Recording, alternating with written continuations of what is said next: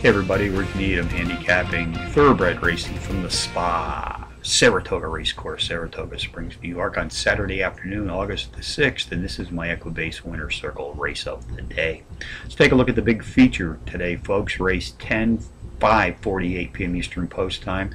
This is the Whitney Invitational Handicap, 9 furlongs on the dirt, grade 1, 3-year-olds and up, racing for a stakes prize of $750,000. Contenders: number 2, Friend or Foe, number 5, Tisway, number 11, Duke of Mischief, and number 7, Rail Trip.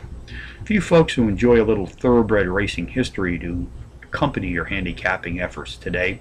The Whitney Handicap is named for a family which had so much to do with American racing in general and in Saratoga in particular.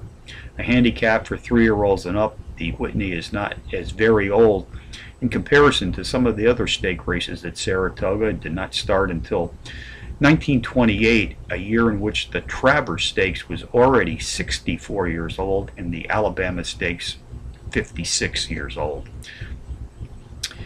But throughout its history, it has compiled an impressive list of winners, including several Eclipse Award champions like War Admiral, Chaladon, Counterpoint, Tom Fool, Kelso, and Dr. Fager have been national champions of all divisions. Discovery, Stymie, Dedicate, Devil Driver, Slew of Gold, and Victory Gallop were all older champions. And Key to the Mint, a winner of the Whitney, was a 3-year-old champion.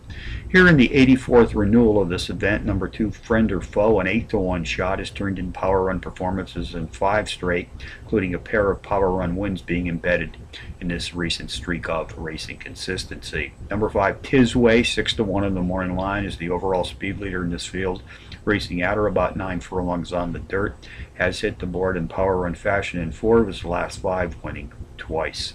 Jockey Rajiv Mara and trainer H. James Bond sent him to the post for the Saturday feature. They've whacked the toe board with 67% of their entries saddled as a team to date. Race 10 summary: number 2, Friend or Foe, tops my contenders list, which also includes number 5, Tisway, number 11, Duke of Mischief, and number 7, Rail Trip, 2, 5, 11, 7. The 10th from Saratoga, the $750,000 grade 1 Whitney Invitational Handicap.